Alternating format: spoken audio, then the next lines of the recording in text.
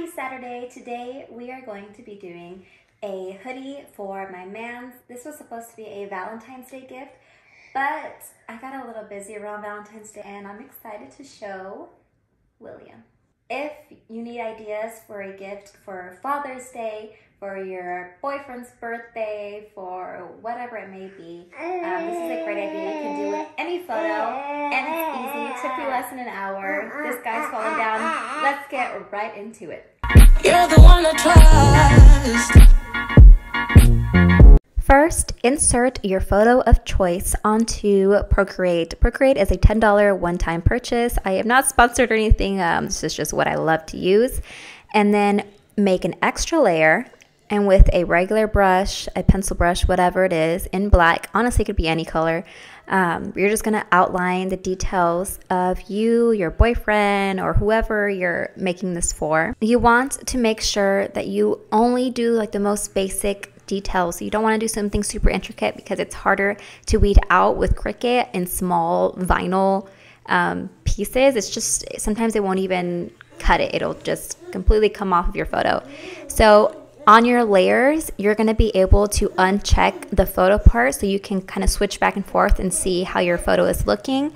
And when it looks good to you, you're done. You just save the image to your photos and then you're going to upload it into Cricut Design Space. I don't pay for Cricut Design Space. I make all my stuff. So in here, we're going to go ahead and remove all of the parts that we don't want.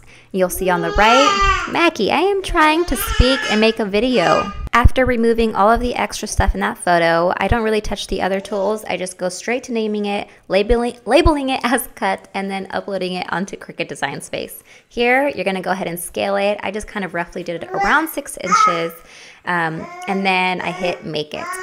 After you hit Make It, this is iron on, so you have to make sure you press mirror for iron on, especially if you added in words.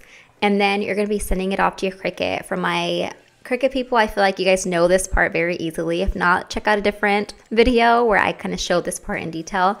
But it's just going to cut it for you, and then you have to do the weeding process, which is not my favorite part, but something that has to be done. But you'll see here why the super small, intricate parts are much harder, especially at a small size like 6 inches. But it came out really cute. We know exactly what photo that is.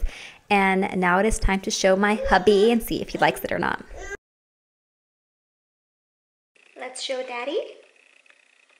Yeah. Yes. Would you like to see your sweater? Yeah. I just found so much throw up that I just cleaned up. Oh, okay. Pause here. You really don't want to know the throw up story. Trust me. Hi. You think you could film when our house is a little dirtier? I'm a real mom. Oh, that's sick. For real though, you should sell these. I'm not going to. Huh? I'm not going to. Why not? Was it that hard? No. You should. My leg looks a little wonky and retarded. But, My leg. Look at that. You said your leg looks amazing. My foot on that side, dope. It looks like maybe you got it off a little bit. And it like, looks like it's going a little out there. It's cute. Hey, what's up, George? Good. Oh, one second.